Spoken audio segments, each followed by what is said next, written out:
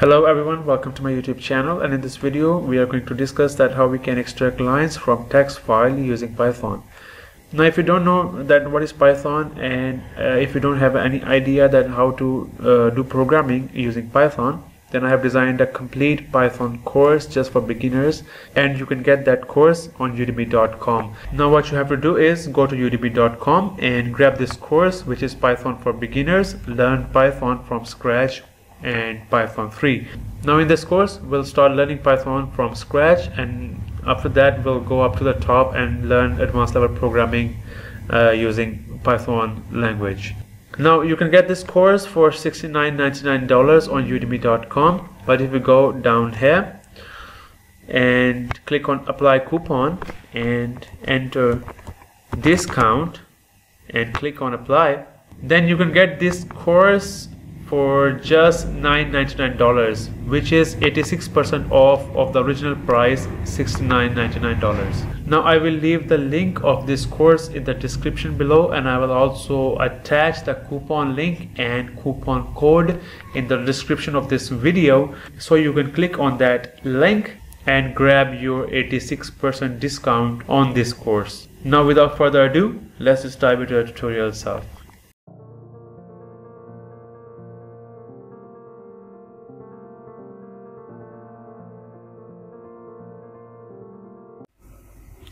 So in this lecture we're going to see that how we can manipulate and handle a file which contains the text consisting on the multiple lines.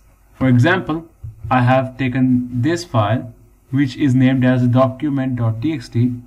I will open up this file, and you can see that this file has all these strings in it. You can see that there is a specific line at the start of each paragraph, and that line starts from subject, right? You can see that the subject is written here too, and all the way till the end of this file. So I will use this file as an example, and I will try to manipulate this file, and I will try to print the lines which starts from subject. So what I'll do, first of all, I will just go ahead and move to the folder where I have saved my file, and then I will list the items to see that if I can see my file here. So here you can see the name of your file, which is document.txt.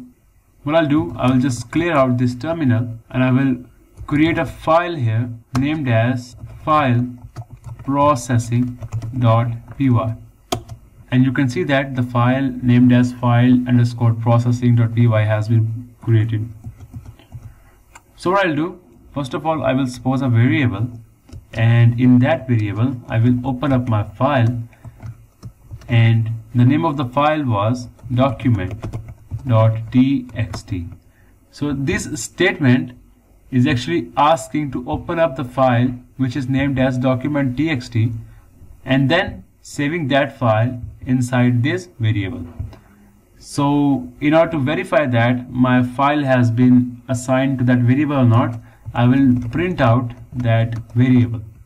I will save this file, and I will execute this file using Python.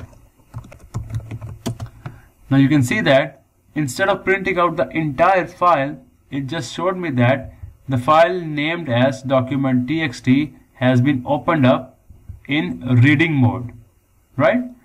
So what I want to do is I want to print all the lines which start from subject word, which means that I have to use the concept of prefixes. Now for that I have to use a function called starts with. First of all, I will define a loop in which I will look for line inside the variable x, and this variable x contains the entire file in it. I will write colon operator, and then I will hit enter. Now inside this loop I will go ahead and define a conditional statement, and I will say that if the line starts with, and in the parentheses I will define the prefix which is subject, then print that line.